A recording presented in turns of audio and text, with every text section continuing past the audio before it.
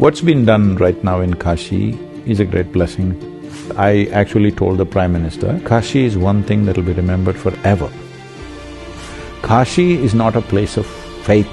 Kashi literally means the Tower of Light. There is no better place for a human being to mature. Aleppo city was built 8,000 years ago. Shepherds there and the shepherds in Madhya Pradesh are exactly the same people.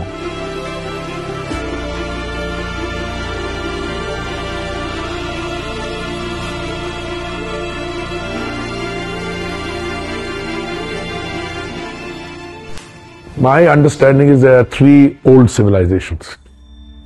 The Chinese civilization along the Yangtze River, the Egyptian, Mesopotamia, Euphrates, Tigris rivers, and there is the Indian civilization or the Indus Valley civilization. I am not aware, and don't want to put this in a context which appears chauvinistic or anything. I am not aware of any of the other two civilizations having succeeded what we have succeeded, and I'm not because you're blessing us this evening. You take a city like Varanasi, which is a 1,000-year-old city. Not 1,000, sir. No, much older, much older. See, at the time of Adiyogi Shiva, he wanted to go to Kashi. So if he wants to go to Kashi, his time, there is a lot of debate about it, but nothing is less than 15,000. Exactly. So I meant 1,000 not in the sense that I'm circumscribing at 1,000.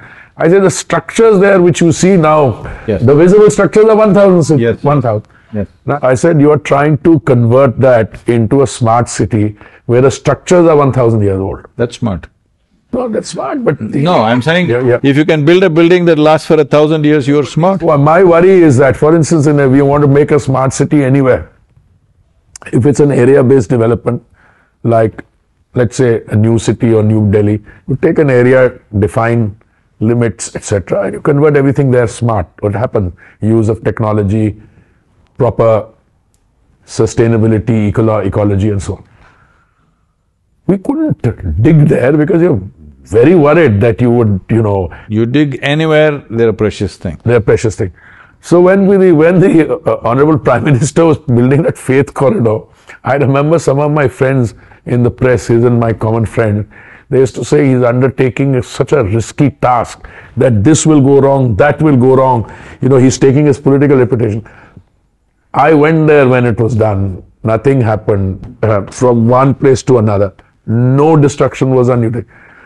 You have faith and you have confidence in your ability.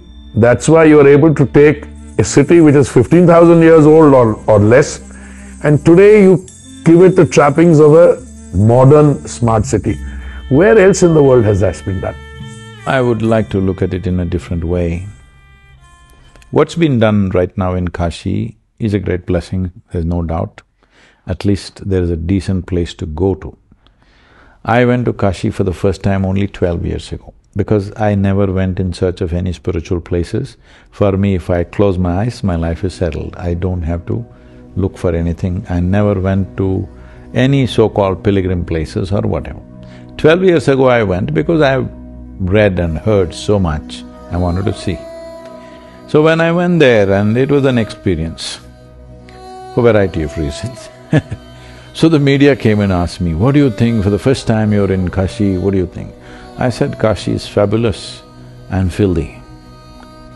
They said, you're saying it's filthy? I said, yes, it's fabulous and filthy. If you remove the filth, it'll be just fabulous. Fortunately, that's largely happening today. We can't say it's fully happened, significantly happened, no question about that. About city being smart is fine with me, but we must understand Kashi was a place where we manufactured truly smart people. Ultimately, people have to be smart. Cities are smart, phones are smart, absolutely. Dumb idiots, what do you do with them? Give them a smartphone. See, because essentially we will call We will call something or somebody smart only if they're smarter than us, isn't it? You'll say this is a smartphone because it's smarter than you in some way. You'll say this man is smart because you find he's smarter than you, otherwise you wouldn't call that. If he was less smarter than you will say he's a fool, isn't it? I was using it more in the sense of… No, I understand why you're saying that and I understand what is the purpose of what's being done. I'm saying it's one of the… I actually told the Prime Minister this, you're doing so many things for the country, many things. But Kashi is one thing that'll be remembered forever. After 1,000 years, if you come also, this opening up this corridor is one thing that'll be celebrated for always. You use the word faith. I would like to dissociate myself with faith. Faith is a very Middle Eastern word which is spread across the world. Here, we always valued knowing. Our effort is to know, not to believe. This is not a land of believers, this is a land of seekers, always. See, for thousands of years we've been trading with West Asia, for example. Aleppo city was built 8,000 years ago. That city was built on the basis or on the value of what taxes were levied on the Indian traders. From that they built a whole city. Tax city, it is tax gate for Indians. Just imagine what is the volume of trade that should be happening to build a whole city based on taxation. Initially, they were bandits who were looting them. Then they came to their senses, what is the point looting and destroying the business? The best thing is to tax them. They started taxing them between tribes, they learned taxation and with taxes they built big cities. Palmyra and Aleppo both were built like this. It was a very interesting drive for me. I drove from Beirut to Damascus and Iraqi border and all these things because I wanted to go through that Indian route where they went. It's so incredible, some things. This is before the Syria war and… Just before. Just before. Now that Aleppo, if when you look at it, tears will come. They've made it into rubble. What a beautiful city it was, So when I travel like this, the connection, even the genetic connection is so strong. Because when people travel for business, when you're walking 3,000, 4,000 kilometers, not everybody will come back, Not everybody will come back because it's not a plane ride. You just go and maybe you'll find a wife or a husband there and settle down, things happen. You won't believe the shepherds there and the shepherds in Madhya Pradesh are exactly the same people. You will see in India the shepherds who bring these goats and sheep across South India and come back every year, that's their routine. Now it's come down significantly. Earlier they used to walk down. I was so fascinated, these guys used to come and camp in my farm near Mysore. I was in a very remote farm. So these guys will come with 2,000, 3,000 sheep. These 2,000, 3,000 sheep are immense value. Only two guys. They're just carrying daggers all the time. I was so inspired by these guys because I have trekked, I have been in jungles by myself, I can survive just about anywhere by myself without any outside support, no food, no nothing, I can survive in a jungle. But these guys were so organized, every day new, babies are being delivered, they're carrying 12 to 15 little babies for first 3 days. And then as they can walk, they'll put them down and they'll walk. If they come and stay in your farm for 2 nights, your farm is fully fertilized, okay? It's an incredible thing, this is how they traveled. So they always had a yellow-colored ring in their eyes. And I go to Syria and I'm driving, and I see one goat herd going like this, and he looks at me, yellow-colored ring, I stopped right there. I went up to him, I had a Lebanese person with me and he started talking and asked where is he from, what is he and all this. So we asked, are you from India? At any time, have you heard these stories? He said, no, my forefathers have talked about meeting wise men in India and coming back, but we are not Indian, we belong to Syria.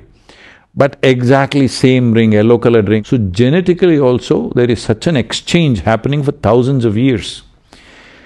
So in all this, In Lebanon, the Baalbek temple is a place where 4,300 years ago, every Lebanese child reads about it, that Indian workers, Indian sculptors, Indian elephants came and worked to build Baalbek temple.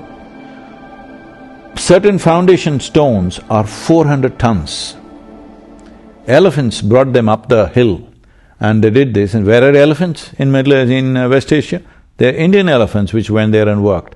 But our children have never been informed about it because we don't want to talk about any great exploits that our people have ever done, all right?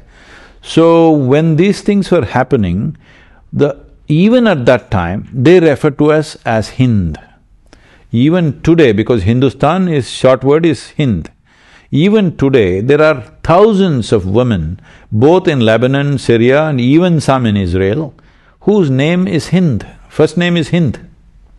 It's fashionable to have the name Hind because it was an aspiration for everybody to go to that magical country which was rich, wealthy, prosperous, intelligent, and above all, they had a knowing. The knowledge was so deep. So for us, knowing is important, not faith. At a given time, we were up to 600 nations at a time politically in this country, but still even people from outside saw us as one nation because we were the only strange creatures who did not have a belief system. We did not believe in absolutes, we believed in seeking, that you must seek, you must know. This is it, that is it doesn't exist. Even when so-called divine entities came in this country, all they got was a debate. They could not ever deliver commandments to us. See, Adiyogi Shiva comes, his wife freaks him with questions, endless number of questions. Krishna comes, he's a popular man even in his time, but he dares to actually speak profound things only with one guy. He comes with hundreds of questions. So, no commandment was ever possible because this is a land of seeking. We never believed anything. This is the fundamental difference between this, cultural nation and the rest of the world. We are not people of faith. Spirit of inquiry. We are people of seeking. We want to know. Well, already it's said in this book, somebody said that, Rama said this, Krishna said this, it doesn't matter. We respect them, but we still have to know our own truth. This is the basis of our existence, we should never give it up. Kashi is not a place of faith. Kashi, people went because it was a place of knowing. That's the reason why they went. Kashi drew people from across the world, known world of that time. People came in search of that because it was… not probably, it was the place of learning and knowing. There was no such one concentrated place anywhere on the planet at that time. So naturally it drew. I like the way Mark Twain defined Kashi. He said, it is older than the legend. It was there when Rome was not thought of, it was there when Egypt did not exist. It was there well before that. There is a beautiful poem that Agastya Muni wrote. So, Agastya Muni and some of the Saptarishis along with Adiyogi are in Kashi. After staying in a city like that, there was no city like that. They eulogized this city, there is no city like this in the world and all that stuff. Then Adiyogi says, tell to Agastya Muni, you must go south, you must spread my word there. So before leaving Kashi, he cries and he writes a poem, a long poem, how he is going to miss this place. He's not saying he's going to miss Shiva, he's missing this city. He writes a long poem saying how his heart is going to bleed moving away from this city and how wonderful it is, and there is no better place for a human being to mature. They say every street had 10 enlightened beings at that time, every street had various kinds of knowledge and knowing. Well, that is been replaced by now traditions and this and that, and we know all the havoc that's happened in the place. But still, it's a tremendous, energetically tremendous place because the word Kashi literally means the tower of light. Light does not represent faith, light represents clarity and knowing.